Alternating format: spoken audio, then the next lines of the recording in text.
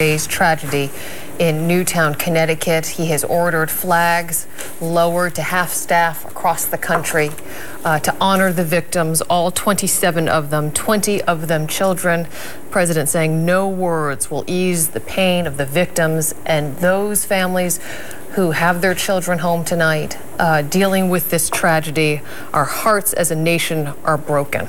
The president speaking for so many of us, and so many of you have been talking to each other on social media. I was talking about this before. We had a little audio trouble. Let's get it fixed. Let's go to Lauren Glassberg. Talk a little bit more about social media and what people are saying. Lauren. Yeah, David, this is a day when everybody is feeling so helpless. So social media is at least allowing an outlet for people to discuss their feelings. They're turning to places like Facebook and Twitter to talk about the tragic shooting. They're offering their prayers, they're venting, they're grieving, they're seeking comfort in the greater community. And on the Eyewitness News Facebook page, hundreds of you have already sounded off to us. We have one person, Barbara Armstrong Baccio, saying elementary schools now, innocent young children. This is disgusting.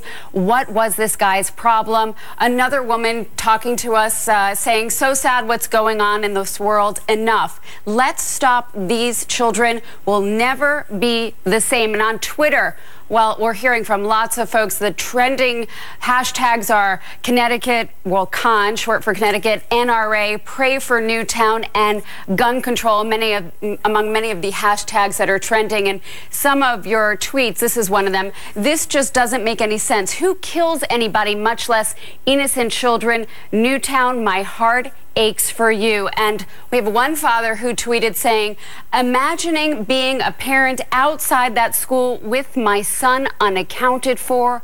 I can't. I just can't. It's tweets like that that really touch your heart. And here's another one. It's stuff like this that makes me sick. Prayers and love to all the victims of the school shooting in hashtag Newtown, hashtag Connecticut. And of course, we would like to hear from you. Obviously, this is an emotional day for people. They're just bewildered by today's events. So we'd like to hear from you. We're hearing from people around the country. You can let us know at 7 Online. You can tweet us. You can check out our Facebook page. And hopefully that will provide some comfort for people who are feeling just especially helpless on a day like today. Liz and David. Certainly helpless indeed. And Lauren, I also have to say there has been an entire debate that has erupted now on Twitter about gun control, both for and against it. So that has been interesting to see as well. Go ahead. Saying, is today really the day that we're going to talk about gun control? Maybe we should table that for another day. And then others are saying, they're tweeting about it. Today is the day. Why are we not talking about it? When are we going to be able to talk about it and actually get something done? So that is a very strong trending subject that we're seeing on Twitter and on Facebook. NRA, gun control, and when, why, and how. All right, Lauren, thank you very much. One of those tweets that Lauren just showed us from a parent saying, trying to imagine what it would be like to be standing outside that firehouse waiting to find out whether or not your child is alive or not. Eyewitness News reporter Jim Dolan has been there all day. He has watched those families walk in and walk out, and he's joining us now with more. Jim.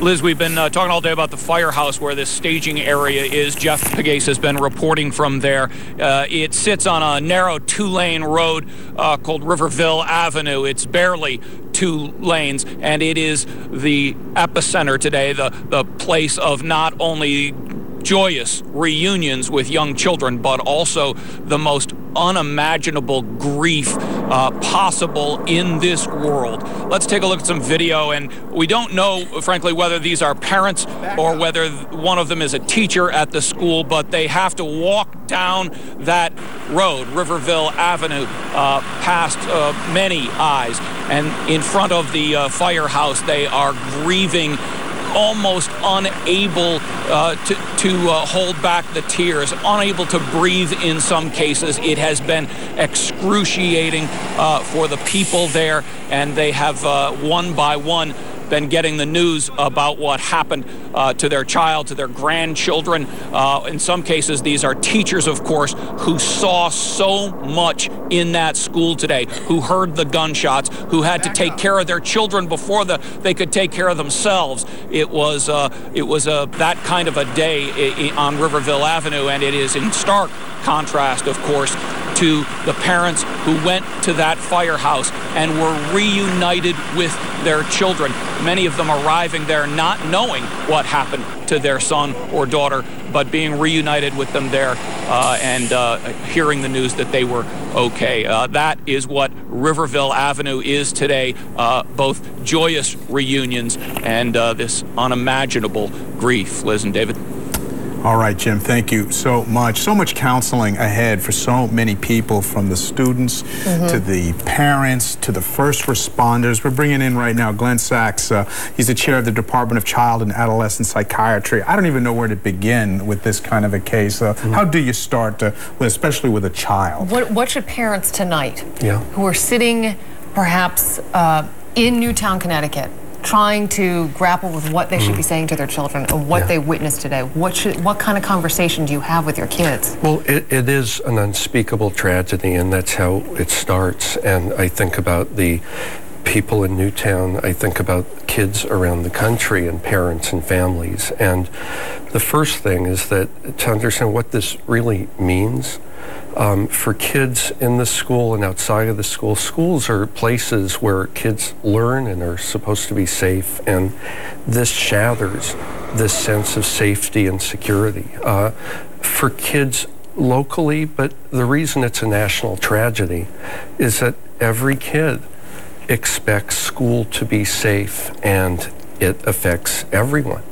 And so starting from there, the most important thing for parents to do is to bring their kids in, be attuned with what they need, reassure them as much as humanly possible that we stand for your safety and security. The adults are doing everything humanly possible to protect you and make sure you're safe. I think that that message cannot be overstated. We can't assume that kids just know that because of the meaning of this. And I think that that's where it starts and actually ends, about reassuring and standing with our children. What about for those parents in that community tonight whose children may have witnessed something truly horrific? Yeah. I think, again, to be with your children, to take care of yourself. I mean, parents are going through their own horrendous grief, but they need to be with their children and up to helping their children who have gone through, again, unspeakable things. I think parents should, again, be mindful of, are they okay enough? Bring in extended family, neighbors to help. But families need to be together. You're dealing with kids in this case are between the ages like 4, 5 to 10. I mean, how do you change your counseling approach for that age, and can they ever truly fully recover if they witness something horrific like this? And what specific language should as a parent should you say to your what do you say to your child? You know, it's less the words than the music. It's not like there's any magic words that are going to make things better. It's giving kids of whatever age, teenagers, young kids, whatever, they're there with people who will stand up and help. And to be attuned enough so you know your kid and you know their vulnerabilities and you know what they may be worried about even if they don't say it, and you check in. There's no magic here. This is just a tragedy.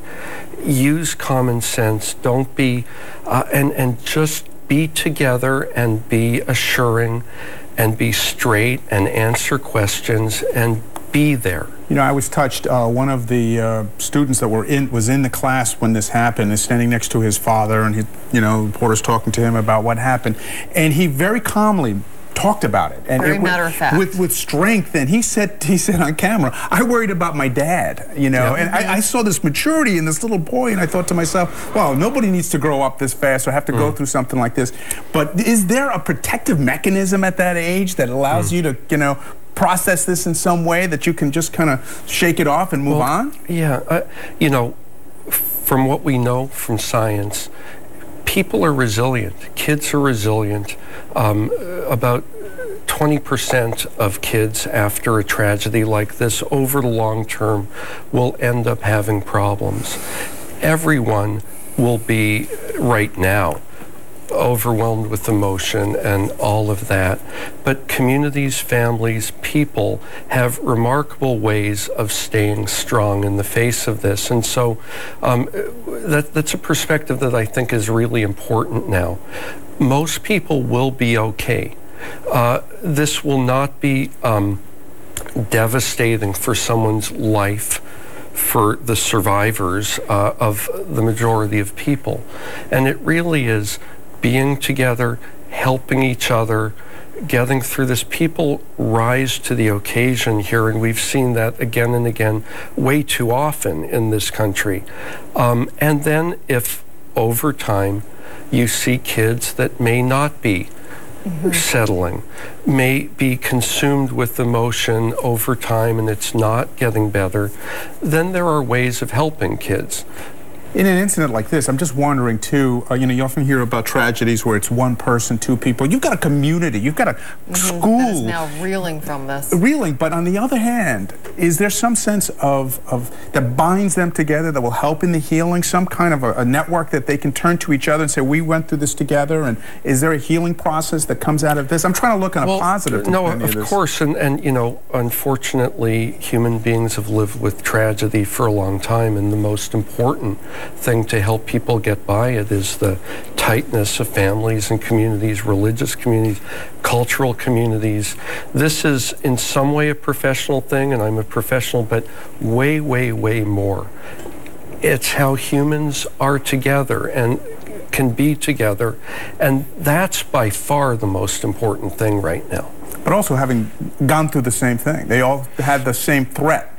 Helping each other, and bringing in the natural ways that communities do okay, the churches, the synagogues, the mosques, however it is, whatever it is, to help us get through really tough things. Can we talk a little bit about the other end of the spectrum here? The gunman was a...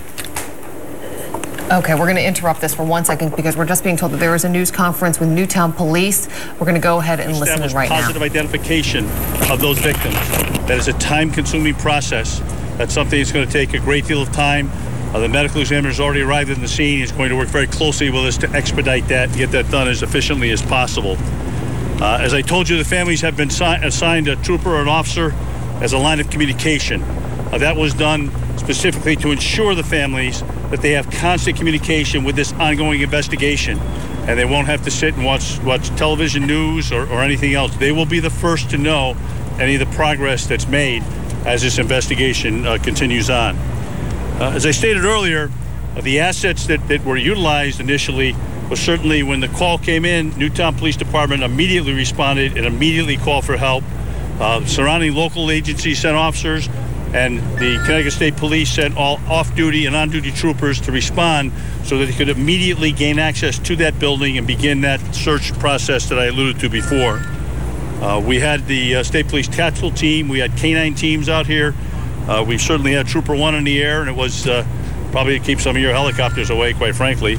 But we had every possible asset came out to this scene the minute that this alarm came in, or this call came in. And it was certainly to do everything we could to protect certainly life and property.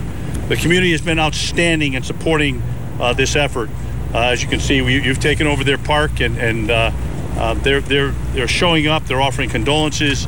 They're doing everything they possibly can to support the victims, the victims' families of this horrific tragedies. The FBI Crisis Management Team is offered to respond. Is going to respond here tomorrow to assist in crisis management, to assist not only with the families and the family members, but with all the first responders, the police, fire, EMS, all working at what I described before as a very horrific and difficult scene. Certainly local mental health crisis intervention teams have been on scene and have been here all of the day working and assisting and helping. I just want to make it very clear that There were 18 children who were pronounced dead at the scene. There were 2 children who were transported to area hospital or pronounced dead at the hospital. There were 6 adults that were pronounced dead at the scene. And obviously the shooter was also pronounced dead at the scene. I don't have much more detail